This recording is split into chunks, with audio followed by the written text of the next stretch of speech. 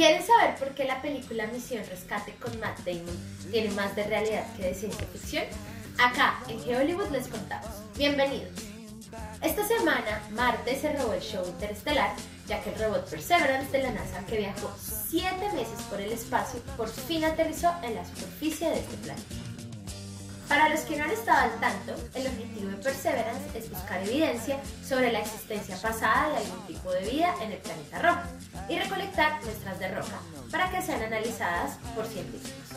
Mejor dicho, es un geólogo paleontólogo con ruedas y con instrumentos de última tecnología. Ahora, pensemos en una cosa. Si Perseverance va a estar recolectando muestras durante una década, ¿cómo vamos a lograr que estas rocas marcianas lleguen a la Tierra? Bueno, pues la respuesta ya la vimos en la pantalla gigante en la película Misión Rescate. Esta peli nos cuenta la historia de un astronauta de la NASA llamado Mark, que se queda atrapado y solo en Marte, luego de que una tormenta de arena monumental hizo que sus compañeros de misión despegaran de emergencia en la nave en la que habían llegado. ¿Recuerdan cómo regresa Mark a la Tierra? Esto puede ser un spoiler para los que no han visto la película, pero la cosa es así. Nuestro protagonista logra comunicarse con la NASA, desde donde le envían instrucciones para hacer su vehículo de ascenso muy ligero y poder atravesar la atmósfera marciana, para así escapar de este planeta. Pero Mark no puede viajar directamente a la Tierra porque, bueno, básicamente su nave no tiene ni ventanas.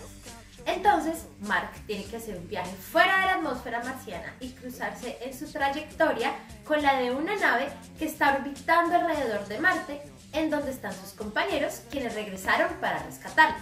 Y es en esta nave en la que emprenderán el regreso a casa. Ahora, ¿qué tiene esto en común con Perseverance? Bueno, el regreso de las muestras a la Tierra sucederá en distintos pasos, igual que en la película, ya que los humanos no hemos inventado aún la tecnología para despegar directamente desde otro planeta hacia la Tierra.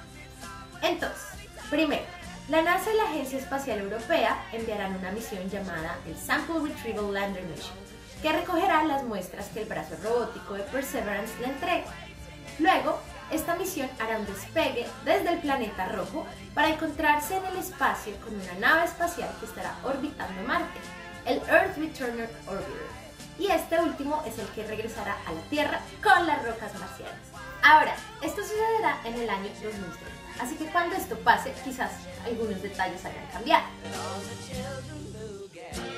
¿Creen ustedes que en este caso fue la ficción la que inspiró a la ciencia o es la ciencia la que inspiró a la ficción? Bueno, déjenos sus comentarios y compartan el video si les gustó.